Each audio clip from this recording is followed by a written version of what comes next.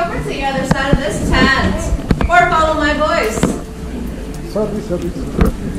Sometimes people don't know that there's a second side and they hear my voice.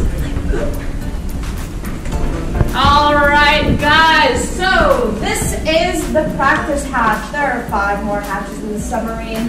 You must be able to get through this without any assistance in order to qualify to tour the Growler.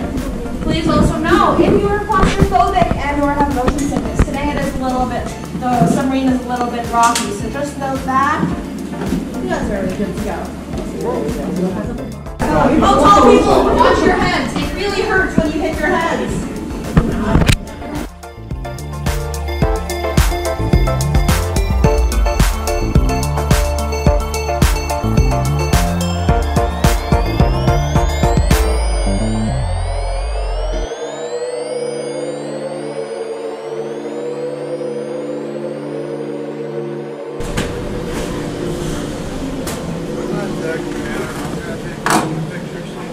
Oh God, this door is heavy. Grab it.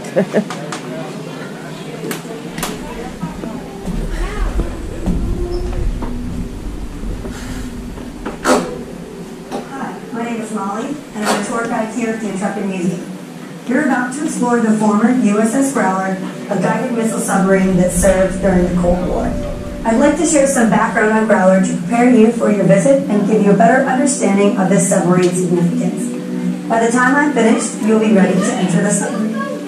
Growler served with the U.S. Navy from 1958 through 1964 during the height of the Cold War between the United States and the Soviet Union.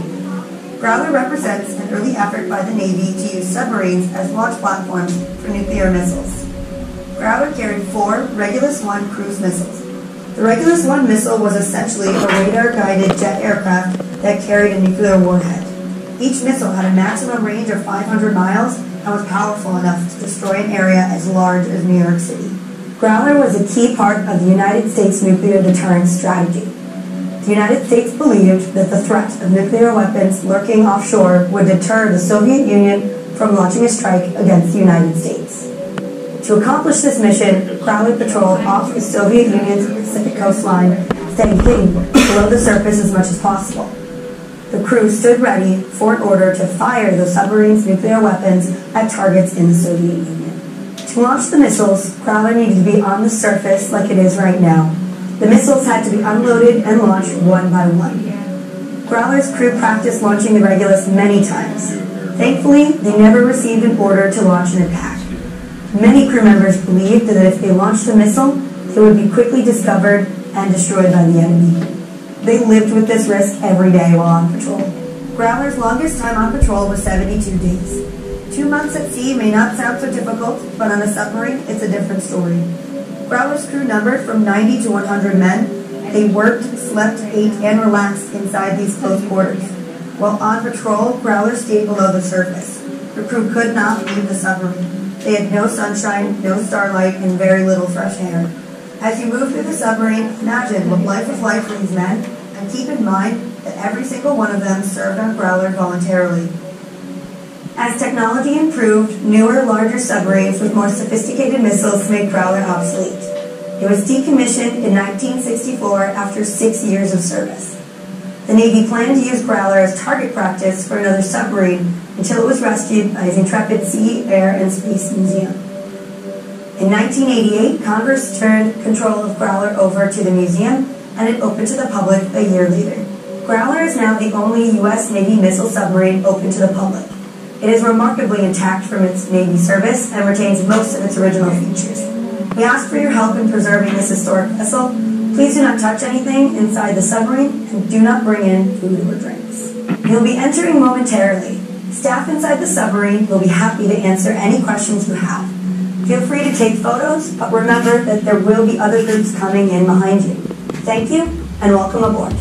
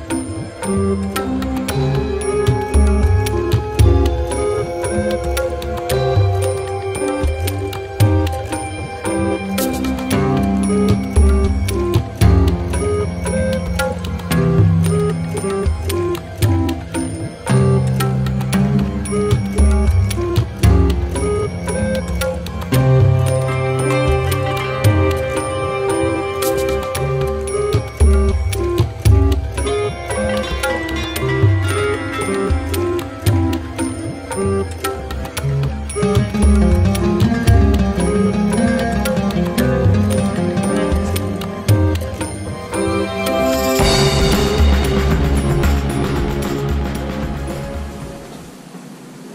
Hi.